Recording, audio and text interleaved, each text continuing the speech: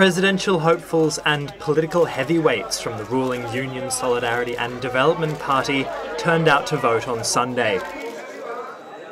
Coming in calm and confident, but to a lesser fanfare than the one that greeted opposition leader Aung San Suu Kyi this morning.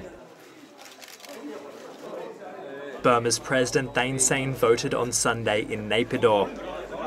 Thein is not in the running for a parliamentary seat, but Burma's president can be nominated from outside of parliament, meaning he is still in the running for the top job. Also in Naypyidaw, the commander-in-chief of Burma's military, Min Aung Hlaing, cast his ballot at around lunchtime.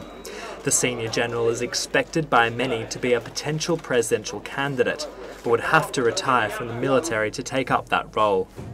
Either way, Min Aung Hlaing will remain a powerful political player next year, with 25% of Burma's parliamentary seats sewn up for the armed forces.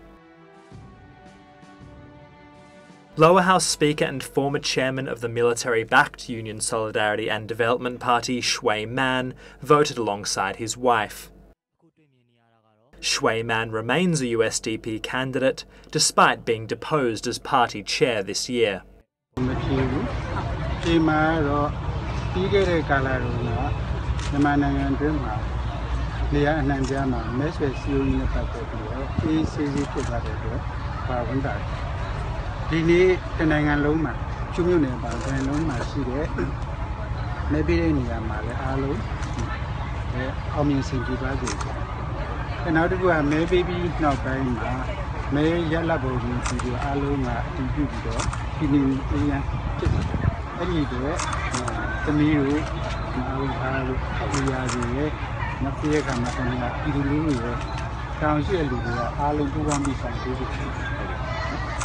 In Karenni State in eastern Burma, President's Office Minister Soe Thane is running in what has been dubbed a military-friendly constituency.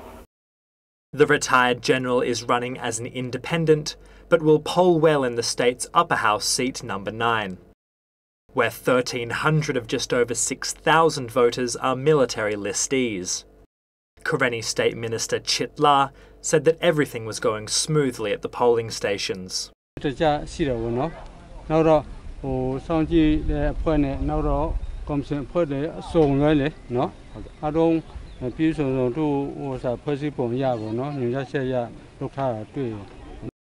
Polls close around the country at 4 p.m.